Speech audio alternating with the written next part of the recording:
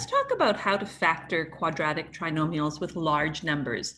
I gave you steps that work most of the time, but sometimes the numbers are a little bit big when you multiply a times c, and it's difficult to list all of the factors. So the first thing we should do is review multiplication. We have two binomials here. Let's multiply these out.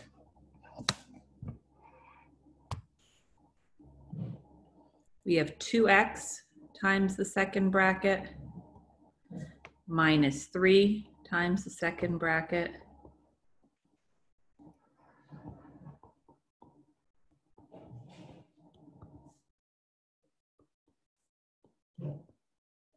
and our trinomial is 6x squared minus x minus 12. So I want to look at this quadratic trinomial, our product, and try to figure out where it came from given the factors that we started with. Because remember, when we're factoring, we're trying to find those factors. So let's look at the 6x squared here. We can see that the 6x squared is right here, and it came from multiplying 2x by 3x. So when we multiplied the first terms,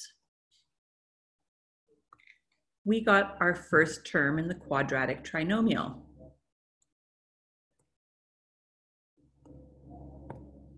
What about this negative 12? We see the negative 12 here.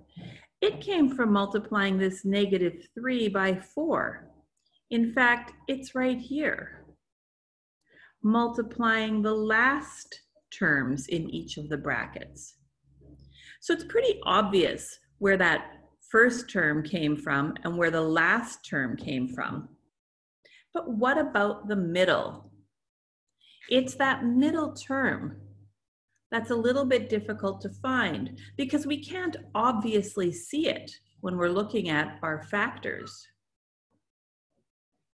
That middle term came from multiplying. Let's see. When we multiplied the outside, we got 8x. When we multiplied the inside, negative 9x. The sum of these products, 8x and negative 9x, is negative x, our middle term. So if we can find the middle term, then we're good.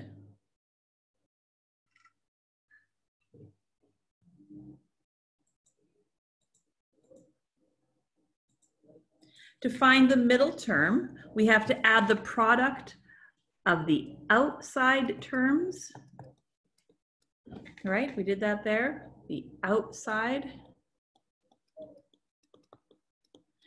and the inside terms.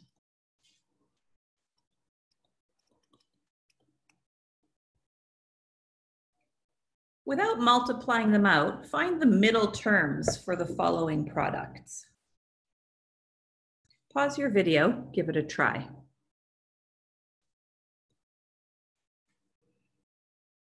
Well, we see the outside here is negative 8x. The inside is negative 3x.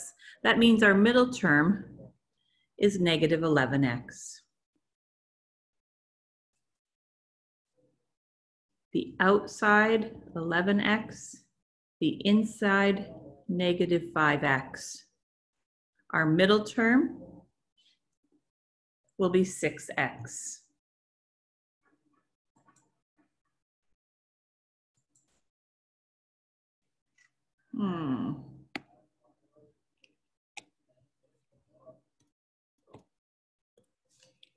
The outside, 6x. The inside, 4x. Here's our middle term. The outside, the inside, the middle. So now that we know how to find the middle, let's try factoring a trinomial with large numbers.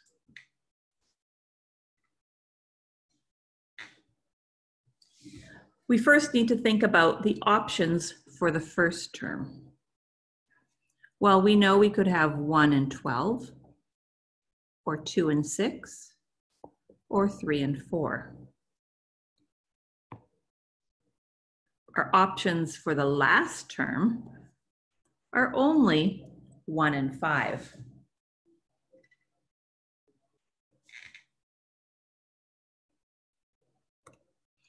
So that means I can have 1 and 12 in the front. That'll give me 12x squared. Or 2 and 6. That will give me 12x squared. Or 3 and 4. That will also give me the first term of 12x squared. All I have to do now is figure out whether the 1 and 5 works with each of these. Remember, we want a middle term of 4x. I should have left myself a bit more room. Let's see. I'll make this one 2 and 6.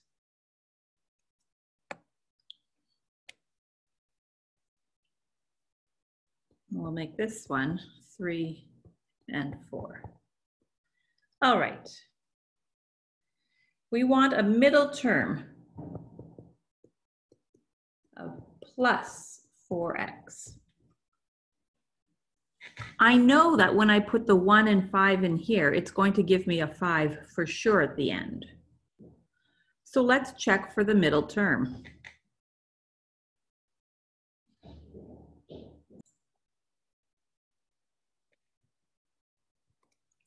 Remember, to find the middle, we're using the outside and the inside. This definitely does not give me 4x. So what if I change these around? Now I have 1x and 60x. Again, doesn't give me a 4x in the middle, so that means I know for certain that this is not going to work. Let's try the 1 and 5 here.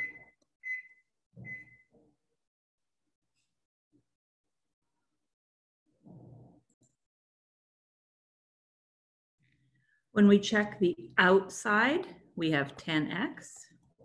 When we check the inside, we have 6x. 10x minus 6x gives us a 4x. That means I know I have to subtract the 6 because I want a positive 10. There you go. We've factored this one. We don't need to use this one at all. But remember, it's a good idea when you're factoring, especially on a test, to check, does this give you the product you want? I would suggest you pause your video and give it a try.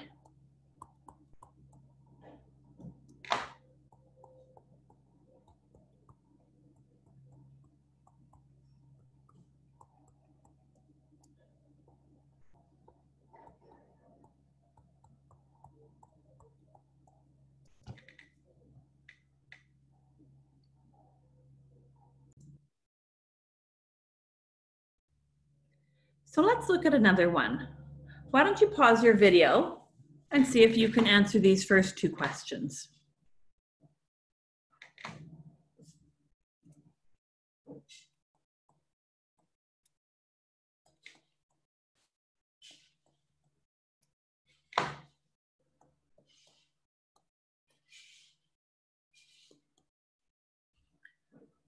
So again, we have 3 options for the first terms, but this time 2 options for the last terms. So I'm going to write out my options for the first terms twice. That way we can try both options for the last terms.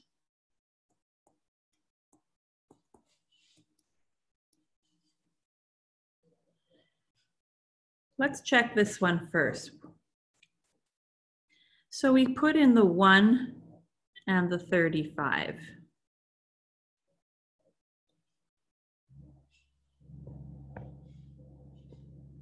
We know we need to check the outside and the inside. If we add those, it's going to give us 67. If we subtract, it will give us 3. So that didn't work. Let's switch these around.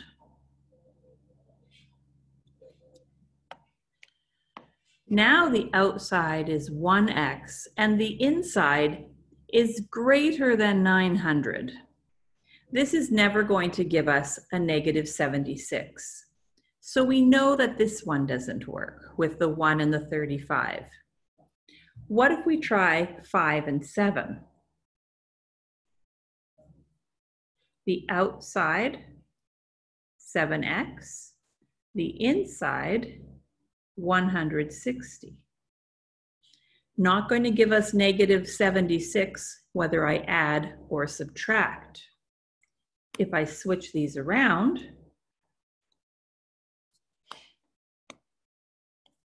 now the outside is 5x and the inside is 224.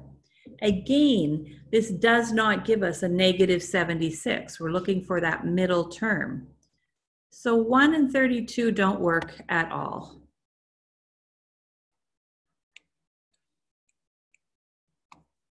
Let's try 2 and 16.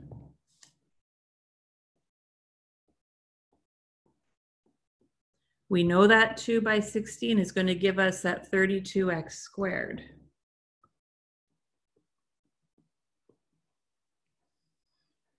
So if we try 1 and 35, the outside gives us 70. Close. The inside, 16. Doesn't give us a 76. If we add them, it would give us 86. If we subtract, 54. What if we switch them around?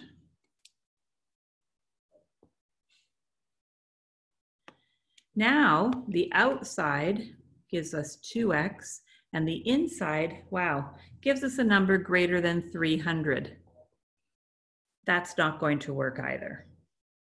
So what if we try 5 and 7 over here? The outside, 14x, the inside, 80. If we add them, it would give us 94. If we subtract them, 66. We're getting closer. Maybe if we switch them around.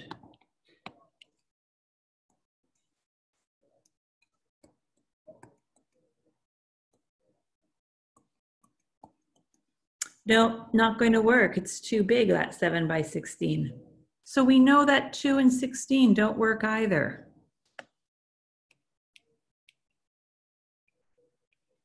Can you see how I'm working through each of these sets of numbers in a methodical way? Sometimes that's just the best way to do it. Take your time. I know these first terms give me 32x squared, and now I can try 1 and 35. The outside, oh, this isn't looking very good, is it? Nope, sure isn't. And neither does it look very good if I switch the order. Because 35 times 8 gives me a number greater than 240. It's just too big.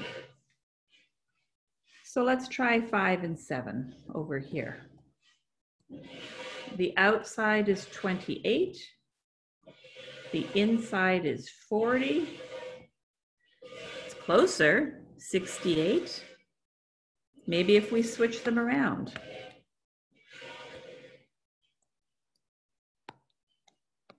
Now the outside is 20x and the inside is 56.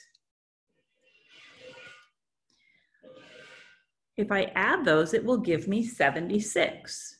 I need a negative 76. That means they both need to be negative. Negative 20 and negative 56. There you go. We've got it factored.